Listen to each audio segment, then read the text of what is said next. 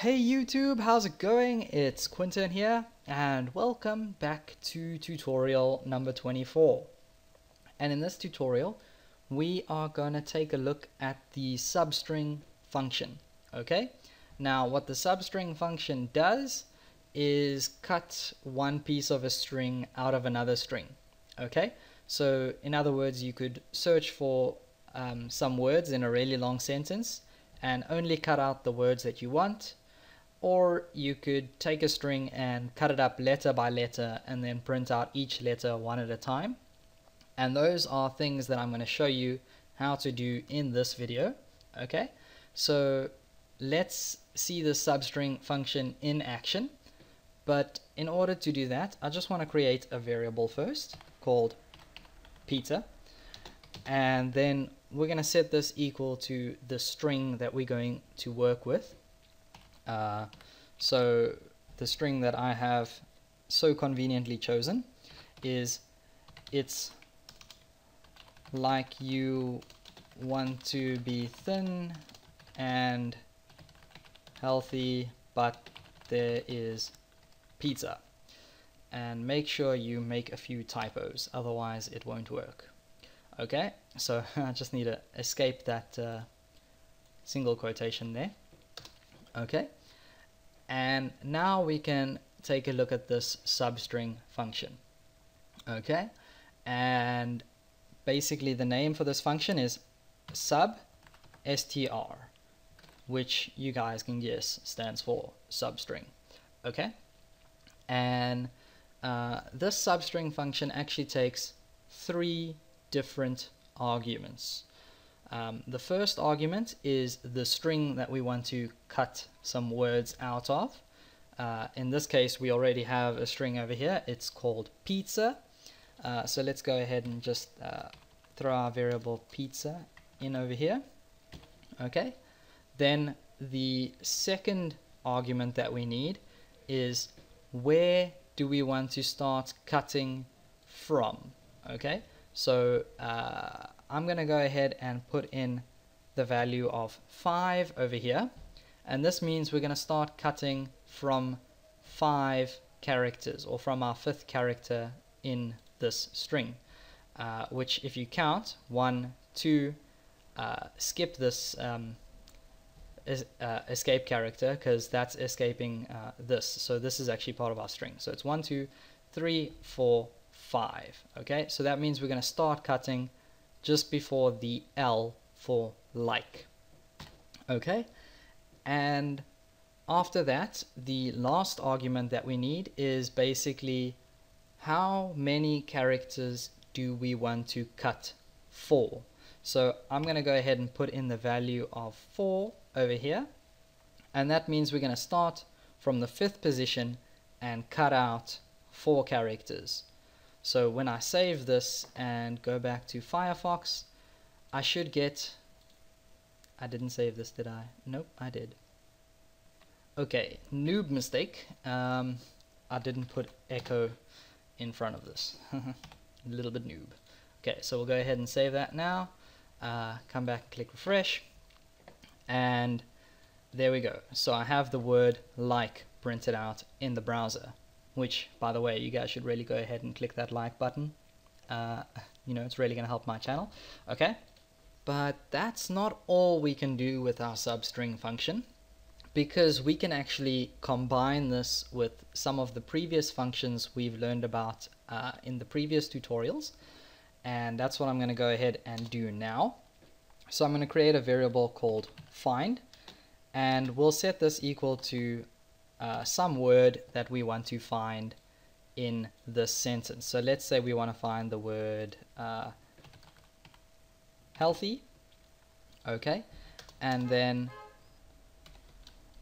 I'm going to create another 2 variables over here. Okay, and the first one we're going to call start. So this will be where we want to start cutting from. And obviously we're going to start cutting from wherever we can find the word healthy, and we know how to do that because we've learned about the string position function. Okay, so we want to look for we want to look in our string pizza, and we want to find the word healthy, which is stored in our variable find. Okay, so now we have our starting position. Let's get an ending position. So end would be strlen, so it would be the length of our word that's in the variable find. So strlen find.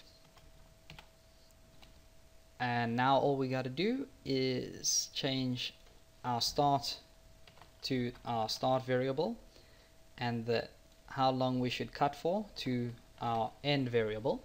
Okay, now when we save this, we should find the word healthy in the sentence and then print it out on the screen. So let's click refresh, and there we go. That's awesome.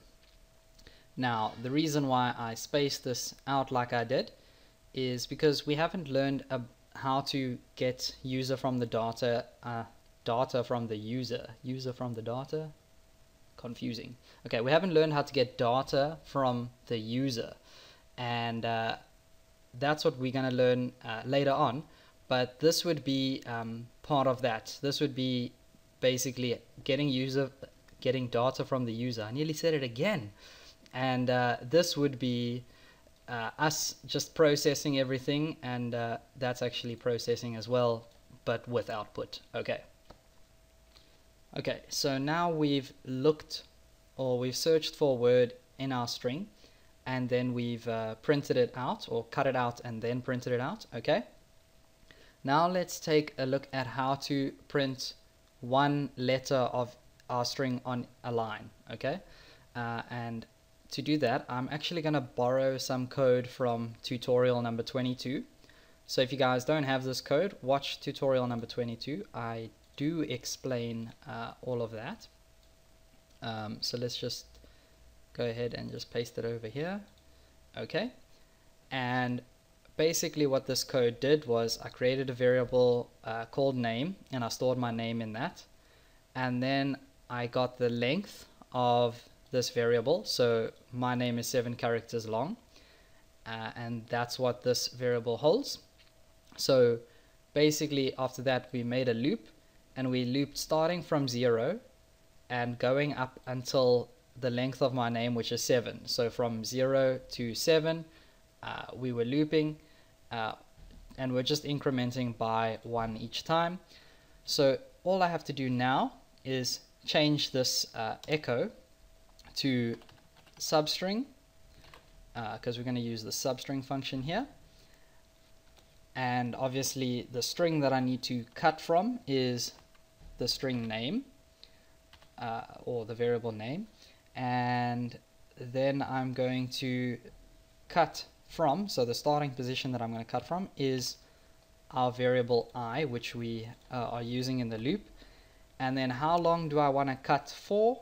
Well, like I said, I just want to print 1 character on each line, so I'm just going to cut for 1 character, so I don't have to have a variable for that. I'll just put in the number 1, and now when I save this and click refresh, I now have my name printed out in the browser, 1 letter per line.